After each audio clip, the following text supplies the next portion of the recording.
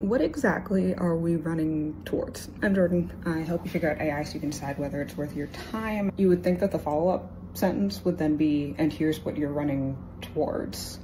And here's what you're going to get at the end of it. And it never really seems to come. And I'm speaking as someone who works in this space. This is often a reason why people show up to work with me or show up to workshops that I do, is because they're worried about being left behind.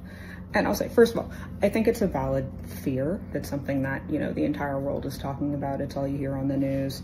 I get being freaked out about it, but I think that it often leads to this problem of people trying to learn a bunch of different AI things and become, you know, AI proficient or AI native so that they can keep their job or get their next job. But you don't know how to do that, and the person hiring you also doesn't know what that means.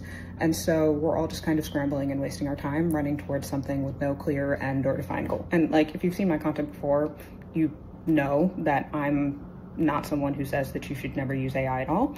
I'm also not someone who says that you should definitely use it all the time, but I am someone who says that you should use it intentionally and know what you want to get out of it so that you can both decide whether it's worth using, and also so that when you have issues with how AI or other technologies are being implemented, whether it's at work or like data centers being built in your town, you know who you should be yelling at, because it's not that person who made a video with AI generated content.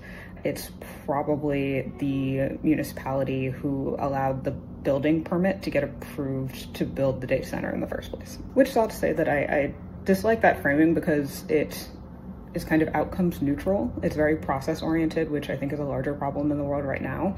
The goal of the thing is actually quite important to what I think about the process that's being used.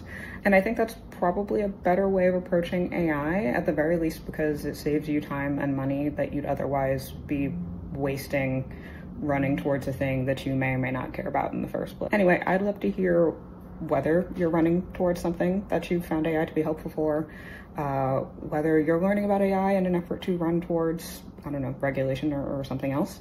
And if you need help with AI stuff, link in bio.